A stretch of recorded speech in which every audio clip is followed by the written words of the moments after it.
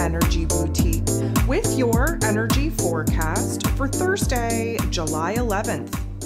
Okay, so we have the moon in this Virgo energy for the majority of the day, but we are going to see the moon go void, of course, at 9:55 p.m. Eastern Standard Time. We're locking into Libra energy at 10:07 p.m. The transition from Virgo energy to Libra energy is always a welcomed one because we get to move out of the heaviness of that earth energy that Virgo brings, having us focus on the present moment, on the issues, on the problems, on the obstacles. Of course, all in efforts to fix them, to heal them, to repair them. The Libra energy offers us an opportunity to find balance within our ideas, within our emotions, within realizing what needs to stay, what needs to go, where it is that we have to kind of find a happy middle ground again before we can start making the shift in our inner realm to change, to transform, which, side note, is coming with the moon in Scorpio energy. We have to prepare our thoughts, our ideas, our emotions, our perspective. We have to get in alignment. We have to find peace and harmony and balance within ourselves, within our heart and head. And then we make the change, we make the transition, we make the transformation, and then we see it actually manifest in our physical realms. So of course, today is a very busy day in the cosmos. There are 13 different aspects popping off here today. 8 of them are going to involve the moon. However, in the background, we have to remind ourselves that Venus is closing out her chapter in this Cancer energy and shifting into Leo energy. There's an astro forecast for this particular event. If you want to go ahead, take a listen, bust out your Cancer season e-guide, really capture the heart activations going on at this time, the shift in the mood and the attitude that you are currently standing in at this time. It is going to be very important puzzle piece to the next coming of weeks, especially the next month, where we have a change of heart, where we have new passions, new desires, definitely festering, putting us out into the world, making us bold and brave and courageous to do all the things that we've been hesitant to do, and of course, make some major progress. Again, if you haven't listened to your zodiac forecast for the month of July, I'm going to recommend you do that. Your sun, your moon, your rising, your big 3 to get the big picture on what July, especially Venus's shift into Leo energy, is going to mean for you. Okay, so let's jump into the day. The moon in Virgo energy going to sit across from directly oppose Saturn, the Lord of Karma, who is retrograde in Pisces energy. Virgo energy, Pisces energy is the healing axis of the zodiac. The Virgo energy focuses in on the physical realm, the mental health, while the Pisces energy focuses in on our emotions and on our spiritual realm as well. This opposition is definitely going to be a little bit tedious. We are going to feel the negative narrative kick in. We are going to feel the struggle, the heaviness, the weight of the roles and responsibilities weighing very heavily on our shoulders at this time. We have to really focus on the smaller details of our lives, what needs to stay, what needs to go. There are certain parts of the foundation still alive and well in our physical realm that the old version of self has built that needs to go. We have to tweak the foundation, that structure, just a little bit. We have to invite in new aspects to the framework, especially with what it is that we believe we're actually capable of. The moon is then going to sextile the sun, of course, still in this Cancer energy. Anytime that the moon and the sun are coming together in an interaction, there's going to be a pop-off, a light bulb moment, an epiphany of sorts, of wants, of needs, of desires, of what it is that we have to do, where it is that we have to pivot, what it is that we have to do to grow, to evolve. This is a sextile. This is a merging of energies, which means that we are definitely realizing where, especially in the structure, the boundaries, the framework of our lives, we have to do better. We have to strengthen those boundaries just a tad in order to kind of nurture ourselves back to a place of health and wellness, back to a place of emotional safety and security. And we're definitely starting to realize the bad habits that we have, especially putting other people's wants, needs, and desires before our own, where we have to kick them to the curb in order to take care, better care of thyself. Jupiter, the planet of growth, expansion, beliefs, abundance, and blessings in Gemini energy. Again, very divided on the choices, on the options, on the opportunities that we want to pursue. Also, definitely magnifying our ability to push the boundaries of our mental plane, to expand on certain thoughts, ideas, and belief systems. Jupiter is sextiling, beautiful interaction with the North Node in Aries energy. That North Node trying to get us on the right path, trying to get us to grow, to evolve, to heal, to repair thyself, trying to push us on a path that is more of a solo quest in order for us to truly get to know who it is that we currently are. Jupiter and the North Node sextiling, merging energies together, giving us a glimpse of some new options, some new opportunities for us to make some progress, for us to move forward. There is going to be a magnification on the hype, the excitement, the inspiration that we're able to tap into right now, while kind of moving into imagination land and visualizing the options, the opportunities that are calling to us the most. Mars, the god of war, ruling over our physical energy, our drive, our passion, our desires, even our anger. Mars is in this Taurus energy, a fixed earth sign, thus why there hasn't been a whole lot of option to make some progress, to actually move forward, to actually see in our materialistic realm the opportunity to grow, to evolve. The, let's call it growth, the evolving has been taking place within us. We've been having to cultivate a new fire, new spark, new flame, new excitement, new inspiration, new motivation, new determination to actually see things through. This is growing in self-worth, self-confidence, self-esteem. We are building ourselves up to a particular action point. Now, Mars is making a very positive interaction with Chiron, the wounded healer in Aries energy. And again, Mars rules over the Aries energy that Chiron is currently in. So Mars and Chiron kind of working together here is poking the coals, if you will, really nurturing that spark, that fire, that flame. We are tapping more into the positive qualities of this new version of self than anything else. This is a positive interaction, which means that we're not really focused on the wounds. We're more focused on the healing, the growth, the repairment, our openness, our willingness to actually see where it is that we could do things differently, make some change, where it is that we could transform certain physical realm aspects, routines, habits, relationships in order to create a different result. The moon then goes ahead, makes an awful interaction with Chiron. So this is a good example on where it is that where we're building ourselves up, where we're seeing an opportunity for growth, where we're seeing an opportunity to actually move on and make some progress. Just when we're feeling good about that, that dark force energy in our egoic programming creeps in, brings up all the fears, all the doubts, all the insecurities. The moon in this Virgo energy, again, nitpicking, really analyzing, really dissecting our emotions, our thoughts, our perspective, our overall understanding of the world around us and how we're operating in it. Again, the interaction with Chiron, because it's a negative one, this is when we're focused on the wounds more so than the healing.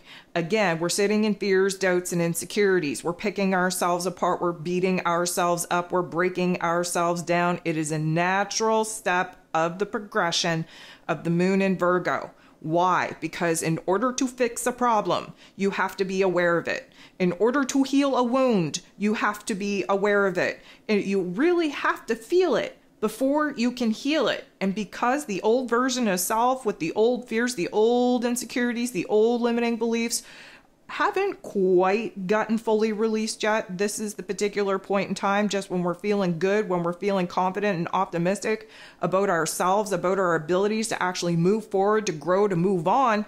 This is when that dark force energy is going to highlight the ifs, ands, and buts, the shoulda, couldas, wouldas, the absolute focus on all that is bad in order to take focus on off of all that is good. Now, the moon in this Virgo energy, then going to trine, beautiful interaction with Mars. So first we had Mars making a positive interaction with Chiron, then the moon making an awful interaction with Chiron, and now the moon and Mars are coming together for a little bit of a pep talk. So this is a trine. This means that we're moving on. There's a gentle nudge. There's a little bit of growth. Because the moon is in Virgo energy, that is a mutable earth sign. Mars is in a fixed earth sign in Taurus energy. So we got some earth on earth action happening here. And what this is going to help us do is to be logical and practical in our emotions, in our disposition, in our thoughts, in our ideas, in our plans, in our strategies to move on and move forward. Again, Mars building the good energy. We're confident. We are, I'm going to say, more certain that we're capable of doing the things that we have to do to make the major changes. We are inspired. Maybe we're using the fuel of anger and frustration to push us forward. Maybe we're using excitement and inspiration. Either way, there is a little bit more of a plan, a little bit more of a strategy coming into focus with this particular interaction. We have Venus, the goddess of love, beauty, worth, pleasure, and money in the final degrees of this Cancer energy, 29 critical crisis degree. She is going to trine, beautiful interaction, with Neptune, who is retrograde at the 29th critical karmic degree of Pisces energy. So this is water on water action. We love Neptune and Venus working together because Neptune, technically speaking, is the higher octave of Venus. Venus rules over the physical body and the heart space. Neptune, again, our spirituality, our intuition, our dreams, our creativity. So whatever it is that we get downloaded with, an idea, a vision, a goal, a dream, we're able to drop it into the heart space, really manifest it, bring it to life, give birth to it, create something new through Venus. She is the physical body that basically gives birth to creation of the spark, the fire, the flame, the vision, the goal, the dream that gets manifested in the higher forms of our intellect. That's where the divine intelligence comes into play. So, first of all, this is a powerful interaction. This is giving us hope. This is restoring our hope, our wishes, our faith, our dreams, especially where our happiness is concerned, especially where our love and affection is concerned. This is putting us in a situation where you might be in the right place at the right time in order to actually see your next karmic chapter unfold. What do I mean by that? Sometimes you see little glimmers, little indicators, little hints, little clues, and if you're paying attention and piecing it together, you're definitely getting a little bit of a movie trailer, if you will, on where it is that you're moving away from the old and where it is that you're pivoting towards the new. This is a magical time. Not only are we being kind of refreshed and renewed in our heart space, not only are we being refreshed and renewed in our spiritual space, but we are gifted with a beautiful opportunity to really observe the glimmers of hope, the glimmers of these wants, needs, and desires, the realization that karmically speaking, something very serious is taking place. Why? Well, because the Cancer energy that we're about to move out of is karmic in nature. Again, inner child work that we've been doing, really focused on relationships, focused on familial matters and the structure of what we need to build and create in order for us to move on and move forward in the healthiest of ways. Neptune, of course, is all about our intuition. This is the supernatural part of us. And of course, karmically speaking, we're moving into new soul contracts. All of that get triggered and activated moving into Cancer season through the solstice.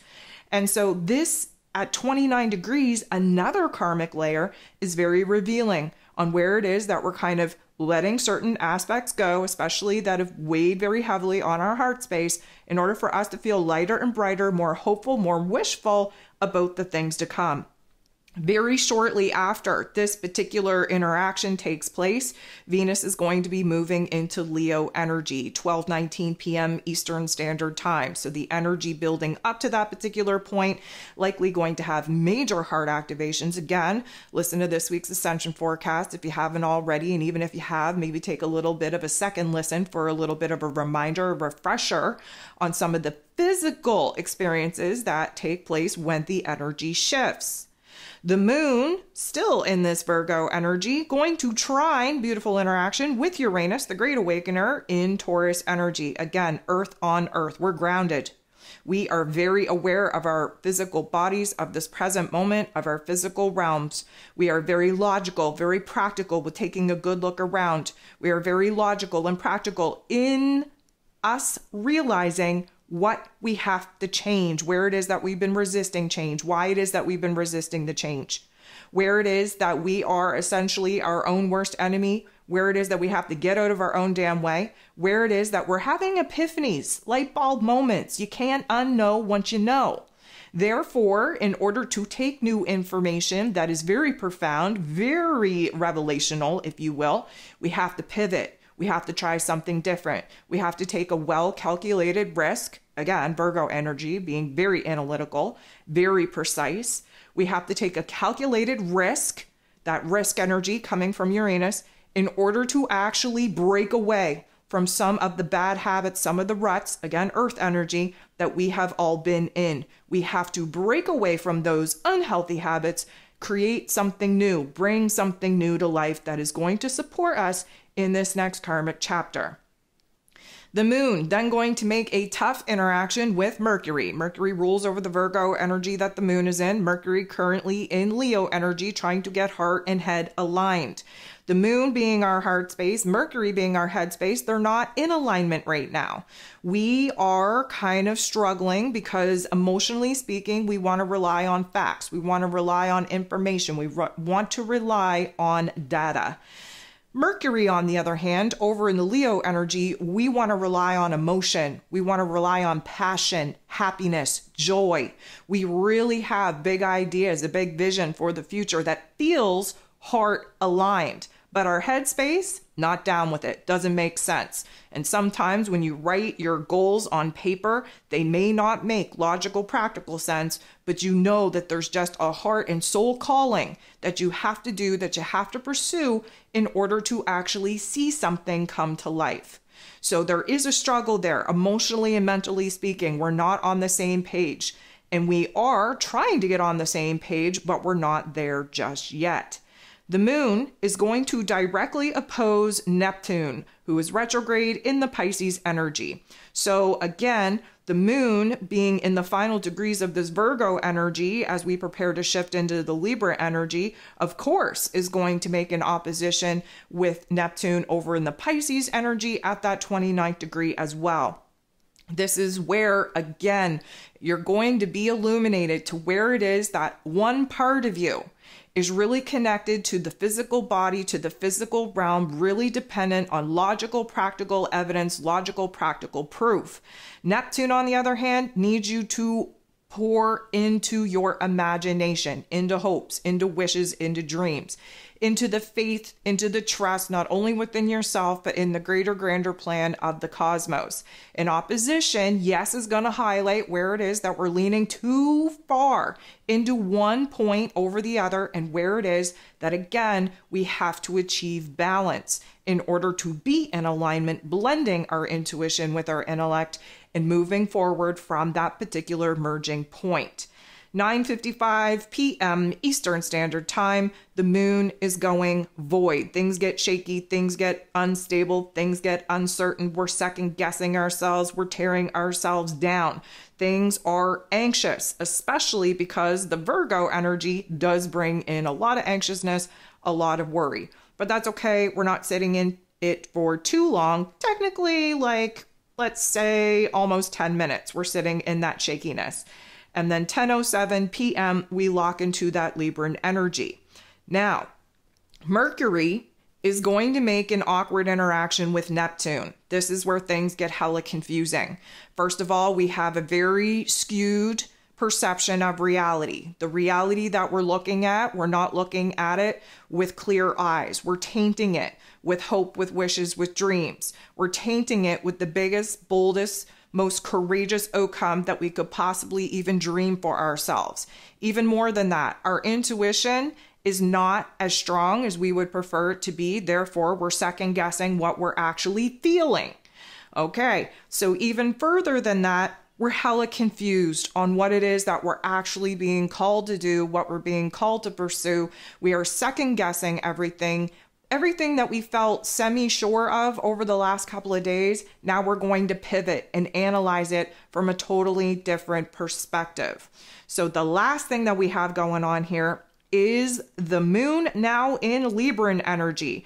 And again, side note, the Libran energy, usually, typically speaking, we experience extremes with the moon in Libra energy, because the whole point of the moon in Libra is for us to find balance, for us to find compromise. How do you do that? Well, you have to go from one extreme to the other. Okay, we're in one extreme. Nope, this is pretty extreme. This doesn't feel good. Let me go all the way to the opposite extreme. Nope, this doesn't feel good either. We scooch our way back. We don't go to the furthest extreme. We just kind of near our way there. Yep, this feels a little bit better. Now we go to the opposite side. This is over the next couple of days. And again, keep in the back of your mind, we are going to have the first quarter moon pop off in Libran energy here on Saturday. This is the back and forth, the cha-cha-cha, if you will, in order to find a brand new sweet spot.